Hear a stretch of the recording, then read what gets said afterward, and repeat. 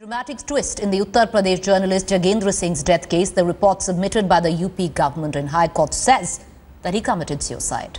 The forensic report says that the case doesn't seem to be homicidal but appears to be a case of suicide, as burns have caused by a right-handed person because the right side is less affected. Well, this is appalling, where the Uttar Pradesh government already has proclaimed that this is a suicide, not murder, not even willing to investigate murder charge.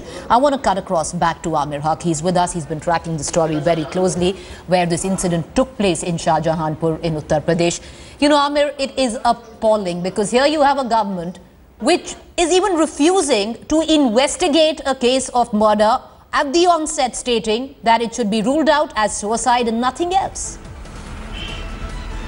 Well, absolutely, Preeti, and this was something that was being discussed from day one, that the police, that the government will have it its own way. And now, since the Forensic Science Laboratory report is out, it has made it very clear that the police has tried to prove what it was trying to prove from day one, that Jagendra Singh was not murdered. In fact, it was a case of suicide. What is appalling, though, is that, the Forensic Science Laboratory has given a detailed report of how a person, a right-handed person who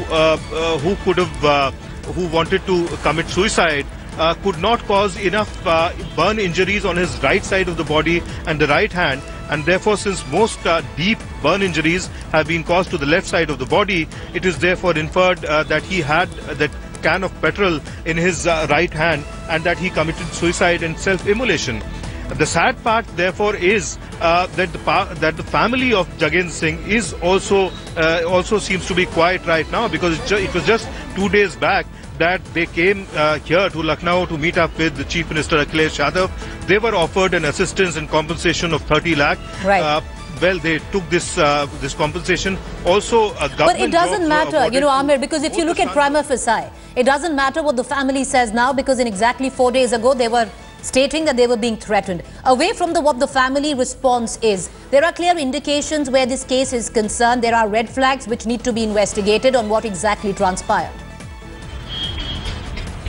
Well, absolutely, yes. The dying declaration of Jagendra Singh still stands, and and it's evidence. A dying declaration is evidence, isn't it, Amir? Well, yes, absolutely, and this part is what is very questionable, because the entire stand that has been put forward by the state government in the court, there is no mention of that dying declaration, which perhaps the prosecution will take up at a later stage. Also, since a different PIL has been admitted in the Supreme Court, which has, in fact, the Supreme Court has given 2 weeks time for the state government to file a formal reply in this matter.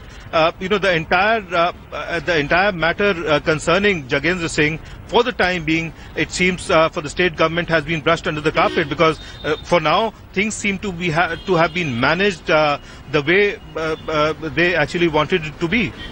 Well, appreciate you joining us, Amir, but we're not going to let this story go. We're going to keep tracking the latest details. There's been a